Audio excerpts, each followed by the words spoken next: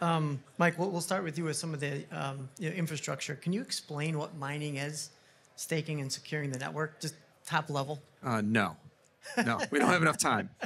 So, I went down the Bitcoin rabbit hole about 6.5 years ago, and it reminded me of the start of the internet. So I was in college back in the early 90s when the internet came out, and I realized that this tech solves problems that can't be solved any other way. And it really is about having the ability to transfer value electronically without any middlemen. And that concept really didn't exist before the Bitcoin white paper. And the Bitcoin white paper laid out a set of rules, basically, by which everybody that participates in the ecosystem agrees to. And one of the things I love about Bitcoin is the fact that you have to opt into it, right? So most of the people here probably aren't opted into the Bitcoin mining or Bitcoin today. Someday they will, but you have to opt in. And really the only way to opt in is doing your own research. So you have to spend the time to learn how it works. And when you start talking about the security layer of Bitcoin, there are multiple layers to the security, and one of which is Bitcoin mining. So people say, Bitcoin, you just got to believe in it. It's not, what's it really backed by? It's backed by 4 million plus machines spread out throughout the entire world, about 12 gigawatts worth of electricity, over $20 billion invested in mining. It's an enormous industry, and it's continuing to evolve. So the miners, basically, the machines run an algorithm, and I like to, in layman's terms, say they secure the network. Same thing on the nodes. You run a node in the cloud, and you stake your token on that node, and you get paid for staking your token. And that's the simplest way of thinking about it. Big industry. Today, there's 20 plus publicly traded miners. I don't know, they represent $8 billion worth of market cap. And we're just getting started, right? So 4 years ago, if you got into mining, if you spent $5 million, you were one of the biggest miners in the world. This last cycle, we spent $500 million to be a big miner. In this next cycle, it's going to be probably starting with a B. And where are we right now in the cycle? So obviously we've seen Bitcoin go up to 70,000. It went back down to 14, 15,000. Now we're back. Good, seen about 35,000. Yeah, where do we sit today?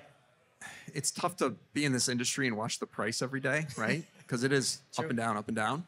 Bitcoin mining is a 4-year cycle. I think of Bitcoin as a commodity. There's good times to invest and bad times to invest. We are at the beginning of the next 4-year cycle.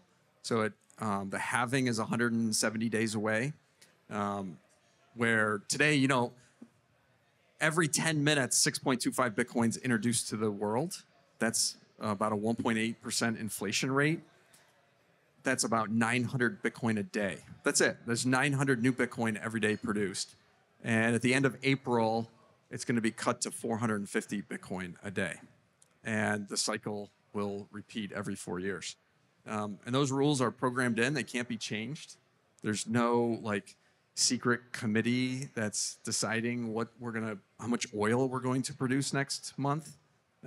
It's all laid out. It's an open system, and we all agree to the rules. So we're at the beginning of the cycle, and this is the best time to invest. Okay. And you mentioned there's 20 public Bitcoin miners, right? What's the correlation between Bitcoin and the equity performance of those miners, their mining, the cycle, and Bitcoin price more generally? Yeah, so today people, I think, use Bitcoin miners as a proxy to Bitcoin. That will probably change as we get an ETF.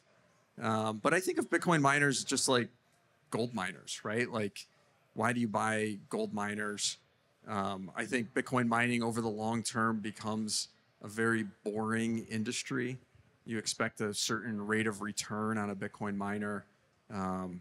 And I think that's going to happen over the next kind of 4 years as this industry matures.